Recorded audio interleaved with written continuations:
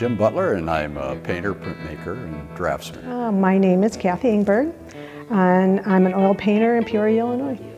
My name is Gary Beaumont. I'm a ceramic artist from Champaign, Illinois. Hello, my name is Alfonso. I am a painter, and I also teach art. My name is Jessica Benjamin, and I am a painter and a mom. My name is Jeff Floto. I live in Bloomington, Illinois, and I'm an artist. I make things. I have been doing a lot of drawing lately, but I do lots of oils, lots of watercolors, and some assemblages when I can squeeze those in. So my name's Kelsey DeGrief, and I live in the Chicagoland area. I'm a little shy about calling myself an artist, but I work in project management right now for a nonprofit from home. I'm Jonathan Higgins. I'm an artist in Bloomington, and I mostly work in printmaking and drawing. My name is Angel Ambrose, and I'm a painter, and I live in Normal, and my studio is in Bloomington, Illinois. My name is Tim Stone. In addition to my day job, which pays the bills, I am an astrophotographer, so I take pictures of the stars and heavenly bodies. My name is Sheila Allen, and I'm an artist here in Bloomington, Illinois, painting and drawings. My name is Ian Crawley. I'm a local artist originally from London, England. Hi, I'm Ollie Akyuz. I'm an arts collaborative with my wife, Kayla Hueneburg. We're artists and art teachers that live in the Bloomington Normal area. I'm Cathie Crawford, and I'm a printmaker in Peoria, Illinois. I am Graehound, and I am a mixed media installation artist and draftsman. My name's Jan Brandt, and I'm a fiber artist, printmaker, and painter. And I had a great opportunity to work on a collaborative project with my intern, Lucas Stiegman. Yeah, I'm Lucas, as Jan said. I am a current BFA in photography at Illinois State, as well as a BS in arts technology. My name is Torri Thompson, and I am a photographer and assemblage artist living in rural Illinois. My name is Herb Eaton. I make things, and I make things that are about the story of life. Whenever I get stuck, and that's always, what are you going to make next, you know? And I like looking at ancient ceramic pieces to see what people did long ago, and that's where I get my inspiration. I may think about those and like those, but it always progresses from there to sort of something different for me. But that's where I start.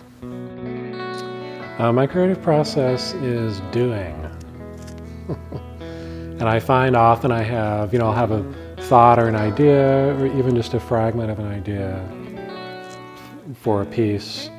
But when I actually sit down and start doing something, actually like putting the pencil in my hand and actually starting to make, that's the creativity right there.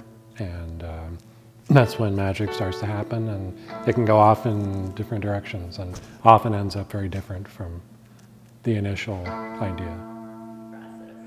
I recently read a poem, and the poet said he had dealt with the angel of sweat, labor, and that's my creative process. Just keep working. I describe my creative process first as being consistent. I'm in the studio probably by 8:30 every morning, and I usually, work for a good 6 hours. Well, it's one of discovery.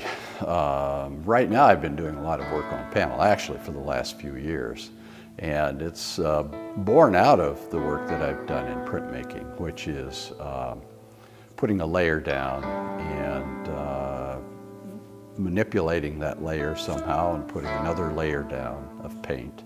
And slowly the light and color accumulate. So if there's something that's a particular color, it's really a mixture of lots of other colors that are underneath it or transparent layers that are on top.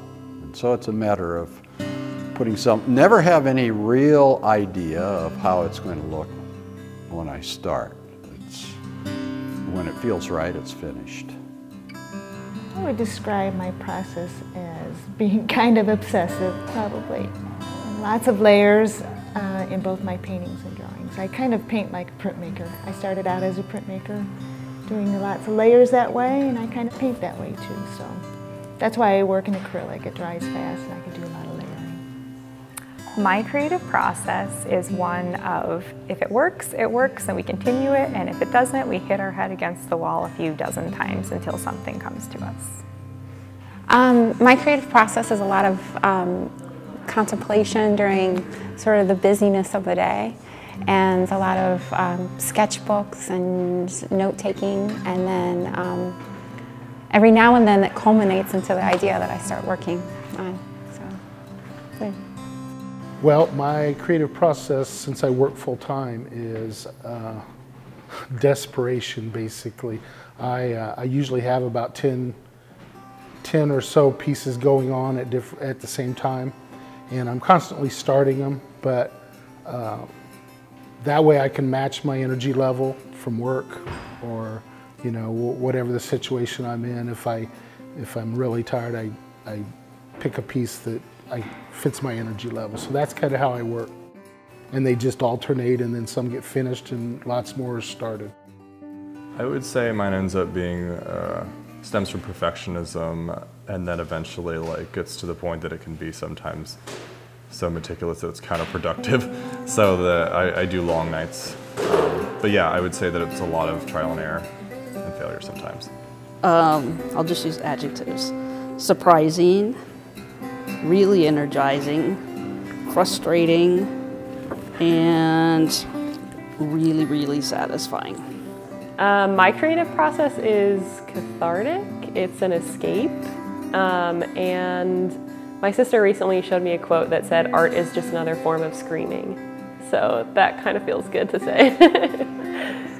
Oh, I think of ceramics as experimental and experiential. By that I mean I like experimenting with a lot of different glazes, a lot of different firing temperatures, firing things at temperatures that they're not supposed to be fired at just to see what it looks like. And experiential is I have a basic idea when I start to do something, but I like to work with the clay and experience it, and it evolves from that point. So it's very experiential and experimental for me. My creative process is a balance between wrestling with concepts and imagery and trying to communicate something. I like to incorporate a wide variety of styles in my work because it keeps me from getting bored, and hopefully the people who look at my artwork. Our creative process is a collaboration. We work together. We brainstorm together. We solve problems together. We bounce ideas off of each other. Everything's together. And we used to be separate. When we got married, we realized that all of our work involved one another in some capacity, so we decided to join forces. Well, I would think probably anybody that saw the work that I did thinks I'm mad. They're painstakingly done, and even though they're not always photorealistic in that sense, but there's a lot of, particularly in some of the still life work, there's a lot of excruciating detail that goes into the work, and there's a sense of the fantasy. And I was interested in the show because of the title, Lunacy, which makes you feel like it's a visionary or fantastic world. And I certainly want to capture some of that essence in my body of work. Being an artist is mad enough. I mean, I think if you step back and you take a look at, just the act of making art is, in this today's society, is insane, And currently I'm moving my studio, so I'm having to box up a lot of things, and I'm kind of looking and discovering, I'm building a pyre here, It's kind of like box after box after box, but I continue to do it, so there's the madness. And I wouldn't change it for anything. I find madness in the practice, somewhere between saying yes to something and completing it. Like the madness hits, like, what was I thinking? Did I think I could really do this? Whatever adversity comes my way, and just having to push through the madness until the magic shows up. And at the last 10%, when everything comes together and ties it all up, you know why you persevere through madness. Madness, yeah, madness. I guess madness at the moment is definitely scheduling. So I think being an artist, although it can be maddening sometimes, for right now, that's my kind of my thing that tethers me to the world. I know who I am. It's part of who I am, but the madness is just fitting all of those different aspects of who you are in your life into the day. So that brings a little bit of madness. Madness is my practice. I mean, there's an obsessiveness in a lot of the things that I do. I'm actually looking at my piece right now and going, I can't believe that happened. I can't believe I did that. Why did people let me do that? So I think successful work sometimes just is a culmination of you accessing that madness and making it visible to other people. My creative process for astrophotography is really an attempt to broaden my horizons, is to put my problems or my day or my existence into a reasonable perspective. So I think of the universe as a pretty good context for that perspective, and that inspires my creative process. What inspires me are the kinds of myths that human beings have created forever to try to explain, understand their sense of the divine around them. You know, that ineffable kind of other presence.